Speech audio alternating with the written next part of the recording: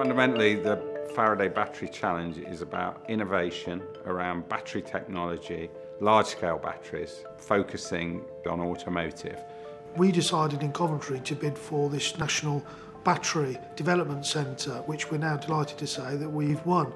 This new battery facility will really give us a key stepping stone from some great research and development work that's going on to operationalising and scaling up the technology that is all part of electric and automotive futures. So this is a big step for Coventry and Warwickshire to enable a transition from a more research, academic base to full-scale production.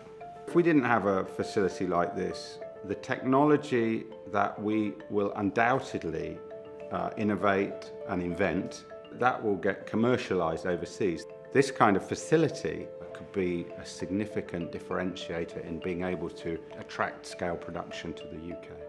Well, you know, Coventry was at the heart of motor industry. Every well-known company was here. Britain has the best environment for R&D. And what we needed was a long-term view. As a local authority, we're interested in the potential that this has for the citizens that people like me represent, because we want to make sure our economy grows, people have good jobs and they have good futures. And we believe this is the start of what could be a great renaissance for Coventry and the automotive industry in this area.